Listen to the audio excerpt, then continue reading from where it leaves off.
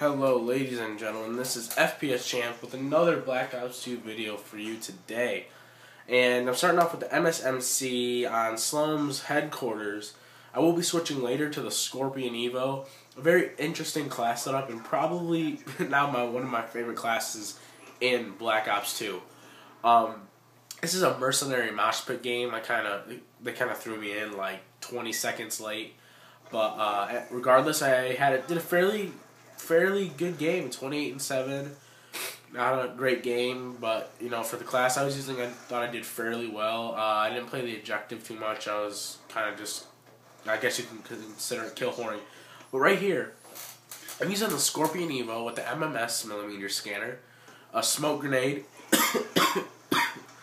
Well, I'm using Skorpion Evo with MMS, extended clip. Because the Skorpion Evo's rate of fire is really fast and you really want that extended clip to, not blow through your ammo so fast. And then I have a B-23R with attack knife as my secondary, lightweight toughness and dead silence as my perks. This is usually my search and destroy class.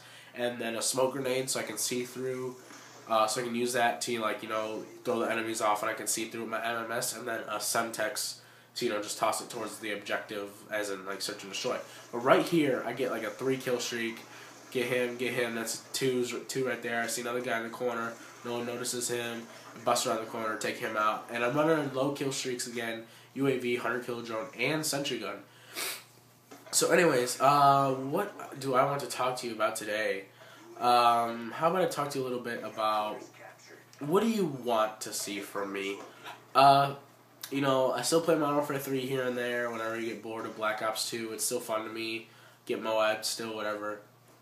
And I still get some COD 4 in. I get MW2, Black Ops Zombies. Just kind of, different, here and there. But what do you want to see from me? I'll throw in some blasts from the past. I have tons and tons and tons and tons of gameplay on Modern Warfare 3. And that was a great play by me right there. That was beautiful. But I have thousands of gameplays on Modern Warfare 3 that I have saved up for whenever I was going to start uploading. I have millions of Moab, about 15 Moab, 17, 20 that are saved. And then just some other random gameplays. But, if that's what you guys want to see, put out some Modern Warfare 3 for you.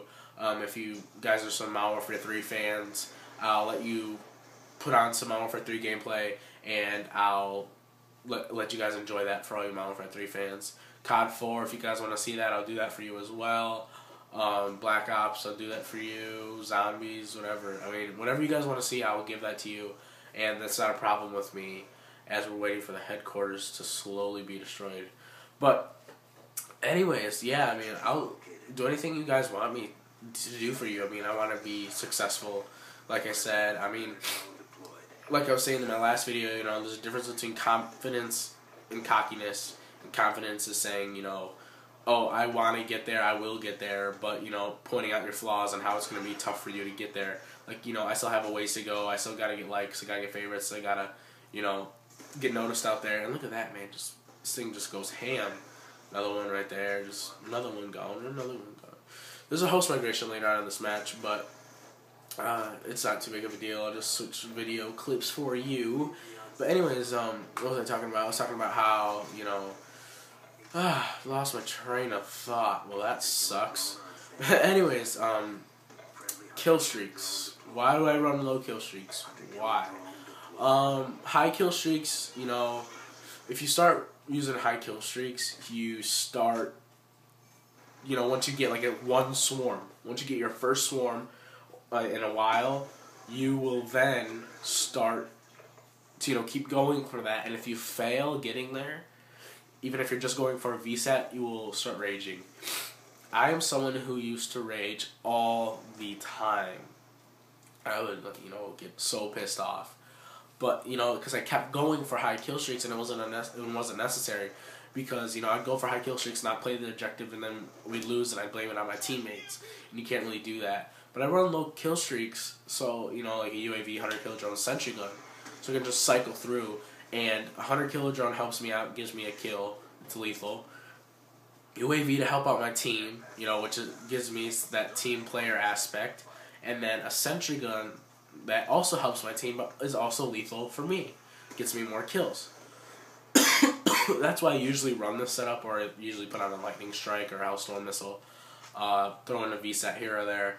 But here is where the host migration started. Sorry for that, but we'll get right into the next clip for you.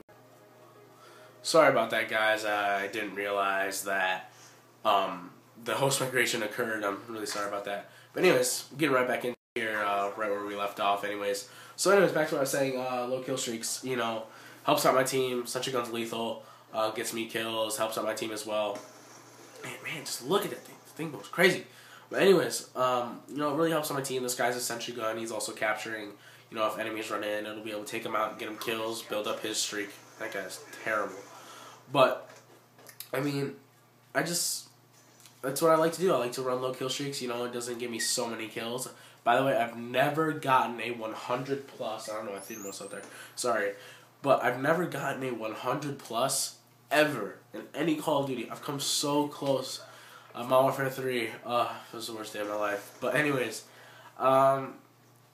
it gives me enough kills, makes me happy to, be happy with a 45-7, and I'm happy with a 33-2. I'm happy with that type of stuff. Even if I get, a low amount of kills, but then again, if I get a low amount of deaths for not trying so hard to get all those kill streaks, then I'm alright. I mean, I'm fine with that. So, that's why I usually run low kill streaks. I have a lethal that helps just me out, and I also have a lethal that helps both teams out. But anyways, yeah, I mean, what game mode specifically, I'll throw out some game modes. Capture the flag, fun as hell. Oh my gosh, I'm so competitive with that. Capture the flag, really fun game type. Love it. If you've never tried it, you really gotta try it. I mean, it's the most underrated game mode in Call of Duty today. It's really fun, real intense. You really get into it. I remember for a long time, Capture the Flag sucks. It's the worst game mode ever. I'm never going to play this. And then on Modern Warfare 3, I really got into it because I started watching Optic Gaming, and I was like, man, this is really intense. I really like it. But yeah, I'll throw in some Capture the Flag gameplays for you. Hardpoint, multi-team, team deathmatch, Demolition mostly. Demolition is my favorite game mode because, I can just go ham, and you guys will see. I mean, you can spawn trap solo. I mean, I don't really want to throw out spawn trapping gameplays, but you see big YouTubers do it today, like Jay Nasty and all these other players. I don't know how that guy didn't see me, but yeah, I mean, I'll just throw out some Demolition in here or there. Whatever you guys want to see, I will do for you. But I guess I can start talking about the Skorpion. Skorpion, great weapon. Last submachine gun you open, unless you're on Xbox and you have the Peacekeeper already. But this is a great class setup. Great overall class setup. I mean, you can use it for search and destroy. It's like an anti-camping tool. But then again, the MMS, you can use it to your advantage as well as a camping tool. Let's see, for example, you could be on Demolition, and you can just ADS so hard on one of the flags. Oh no, wait, we use search and destroy as an example.